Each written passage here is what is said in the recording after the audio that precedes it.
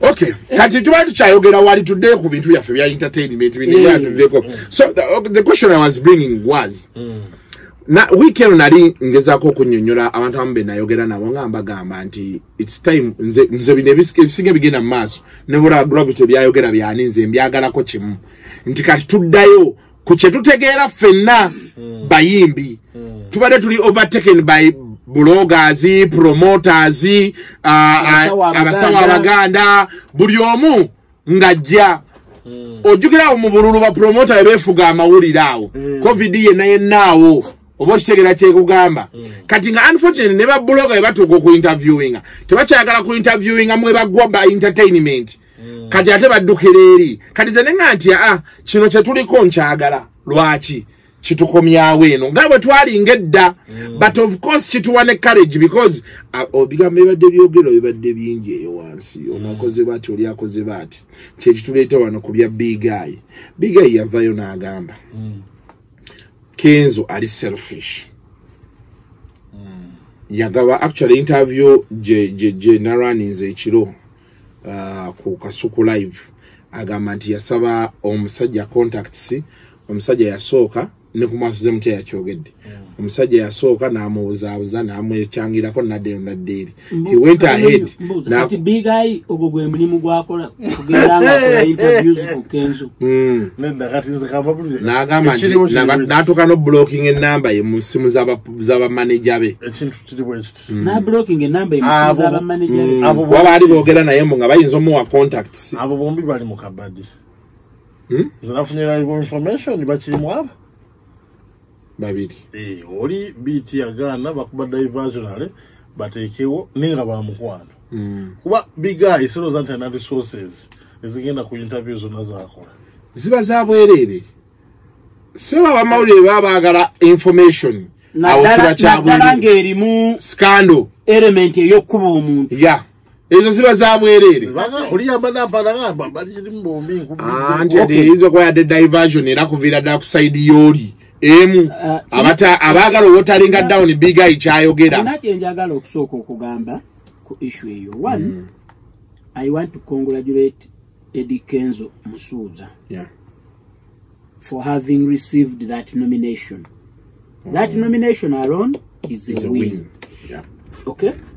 Two, big guy Ibrahim Mayanja mukasayogerera wano Ibrahim Kasoro Mayanja njagala otuyambe okakane otukolereyo ekintu kimu yongera nyimba za gym za aerobics okiraba nga physically fit olukola bulungi nnyo mu aerobics balukozesa ne okiraba nekinyirira ki big guy yalabika bulungi ate nza lunuma big guy oba alina akapeesa kanyiga akamusuula eddalu when you meet him ayogera bulungi is a very calm humble guy you know omu abeera n'akasawo ke katambula nako aba alinamu ku ssente atambula nako atalina tatambula nako wonna wasanga abantu ayokyaya at least awo ebinyaanya wadde tagala kizike naye ebinyaanya abigaba ayaka ekizike ku rostam rhyme era natya nnyo ne ngamba ng'omulaba ndize happy boy then waveeyo n'atandika ebyo abatulaba ogambye nti akuba nyimba za gym za aerobics nga physically fit awo akabisebo aerobics balukuba ne baluteekako balusaako repeat lwebaddamu lwokka lwebaddamu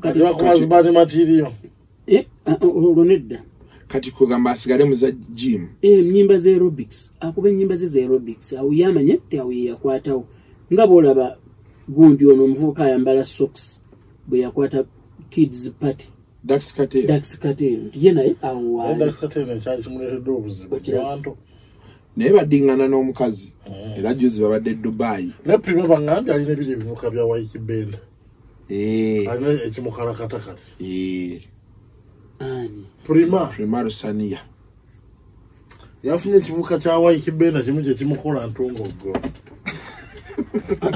tuddeyo big guy issue eri bweti abantu boogera nnyo muntu tagaba contacts njagala tusooke tutunulemu ko tubuuze ye Eddy Kenzo ani yamuwa contacts Okiraba? Ekyokubiri katukwate ku Good Life. Bagenda ku BET. Okay? Wizomanizo wali mulamu. Buli yalabaddeko manager wa Good Life wali mulamu. Okay? Bali bawaddani ku contacts ze bakozesa okufuna BET nomination. Njagala tukke. Bebe yaliwo kwa Afrima ku Mamas. Ani gwe yali awadde ku contacts. Anti kati biga ye selfishness jayogerako. Chengezaako okulaga. If you do good music, you will excel. You will get recognized. So kati biga akube music. Biga yasooka akola ekintu kiri ekiti. Asooka akube ennyimba ezisala amawanga. Naye mu interview yagambye nti yakuba ennyimba ze nnungi. Obviously olaba osanga waliwo omukyala yalina mutabani we nga mubbi wa kukyala. Naye muvubuka oli bwe yafa.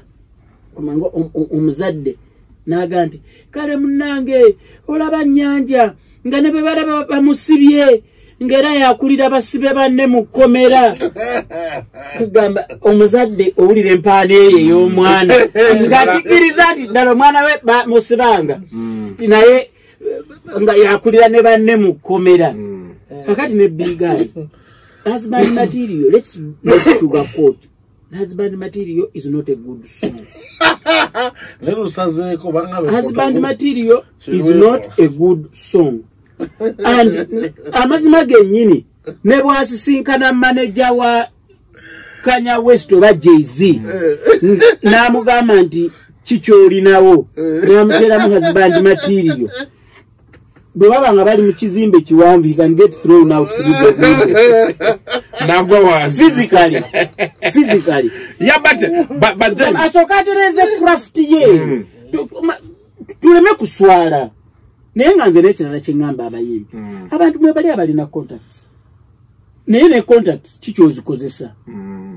And how many people have gone out, have gone an extra mile, okay, to fend for themselves in the craft.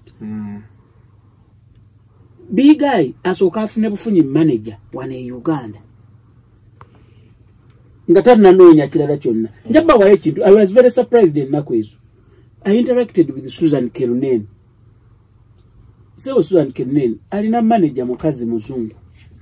Ya handling international business, tickets, gigs, festivals, bichi. Okitegeera? Aludde mu bintu bya international shows ezo. Era ekintu kye andiseba abeerera ddala busy atambula. Kamera yo wajjudi mugewa. Kyeŋŋamba atuwalinga andolumu bakola bonna. Okitegeera kyeŋŋamba. So mukyo njagala Big Guy taddamu tutawaanya na bintu ebyo. Akole ennyimba ennungi. But unless nga is just looking for talkability. Manyi waliwo olaba nga kyoyinza okuwa abantu kuleetayo ka controversy ngaako kati yakafuna interviews 10 cuts of just saying one thing nti musuuza tagabanje contacts. Okiraba. Jenkins, what's your take on that? Ye yajiwadde agamba mbaddi naye nze I don't believe. Abana balina ejja kusaba egwa mbifuba Ibrahim Kasolo atulinde tulabe ye Kasolo muji azizale libamu batiziryo eriye wakamulujja Ibrahim Kasolo mayanja kaanimo akawedde emirimu sikano kogamba kamo